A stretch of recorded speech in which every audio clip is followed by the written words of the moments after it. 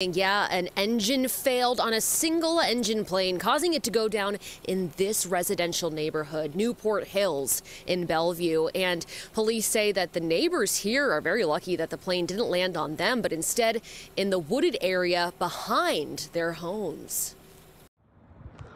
Oh my God. Oh my God. Oh my God. Whoa. A sight to make you stop in your tracks. Is anybody else seeing this? Holy sh**.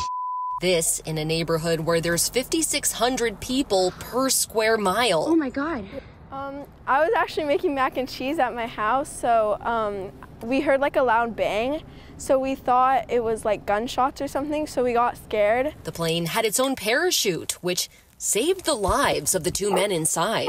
This particular plane is equipped with a parachute system. It's called a CAPS system. Police say the passenger and pilot were on a training flight from Renton when their engine failed. We had several 911 callers say that they saw a plane with a parachute coming down in the wooded area near the Olympic Pipeline Trail. Neighbors like Kira Perez saw the two men climb out of the plane. Yeah, they were talkative, they were up walking. Everything. They're grateful tonight, knowing this could have had a very different ending. There's always people walking.